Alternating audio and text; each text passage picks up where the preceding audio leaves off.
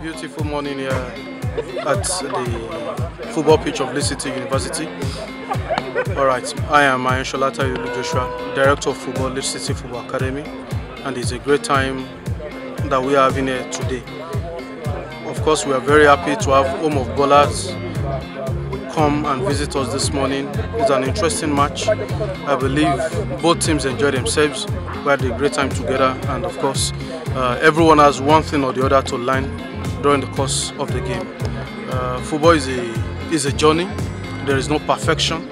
It's a continuity. We continue every day. We move on every day, and of course, at the grassroots level where we're operating, Lee City Football Academy, that's what it's all about. We come out every morning, train the boys, enjoy ourselves, and do the basics of the game.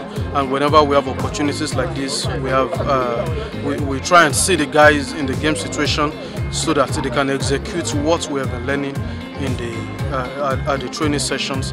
And of course, I believe Home of Ballers have given us a good challenge this morning. The boys have been fantastic. I believe they enjoy themselves, and of course, they have something to take home and build upon from here.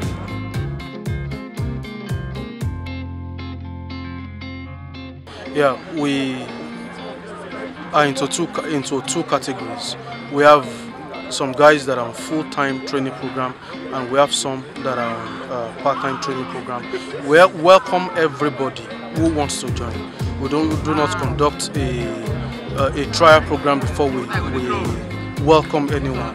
Anyone who is interested in joining, we welcome them with joy.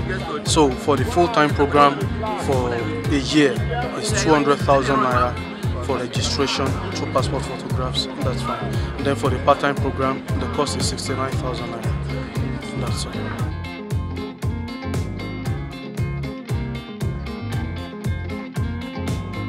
For the 1 year program, we believe that anyone who is on the program with us for 1 year would have learnt basics of the game, would have improved in his skills as a footballer, and of course in his psychological fitness, which is also very important for a football player.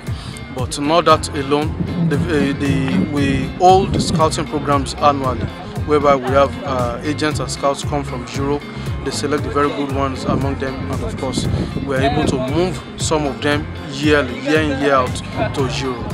But we do not guarantee anyone that comes on program with us that we will be able to give them professional contract, because that is out of our reach. But we expose them to the people who are able to make that happen.